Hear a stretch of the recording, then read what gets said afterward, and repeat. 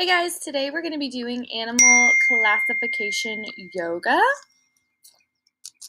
And for this, you can go ahead and watch this YouTube video that I've linked right here. And this will take you on YouTube to the animal song. And this is a great way to review for the different classifications of animals. But you can watch that on your own time. I will link it in the daily lesson plan. So the first animal we're going to talk about are mammals. Mammals breathe air with their lungs. They are warm-blooded. They give birth to live babies. They have fur or hair, and they have a backbone, also called a vertebrae. Some examples of mammals are tigers, giant pandas, and bunnies.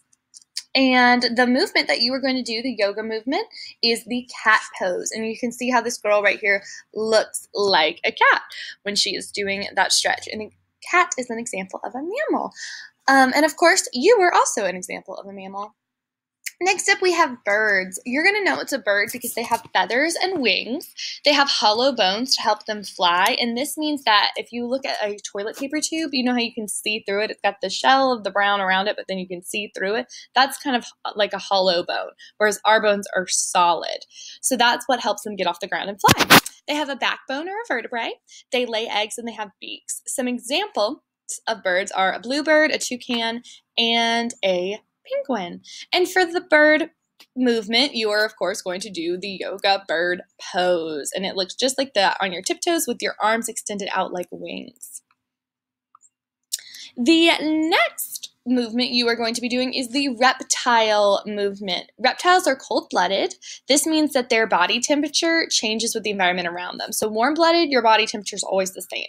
Whereas if you are cold-blooded, it changes with the temperature. So if it's really hot outside, your blood's going to be warm. If it's really cold outside, your blood's going to be cold. We're warm-blooded, so our temperature doesn't really change.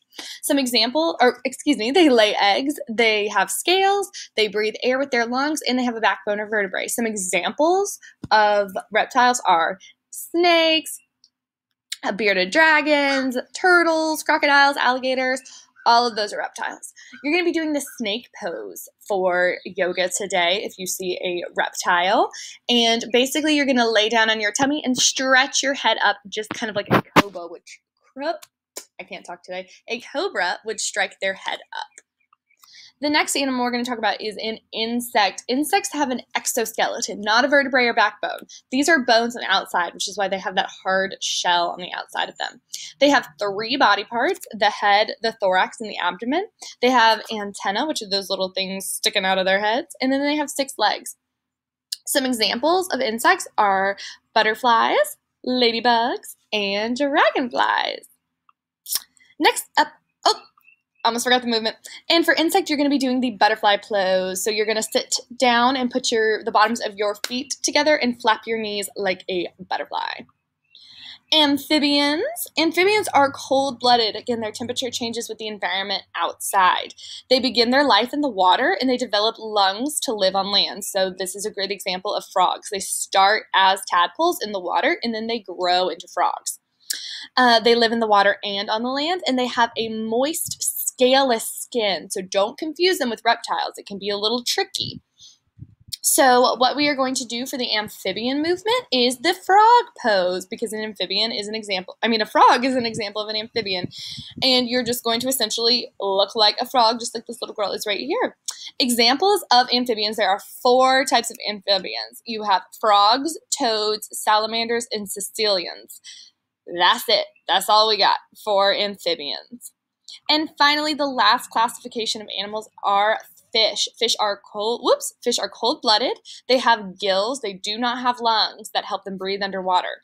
They have fins that help them swim, and they lay eggs. And some examples of some fish are a betta fish, which you might see in a bowl at your house, a seahorse, and of course, our class favorite, a shark.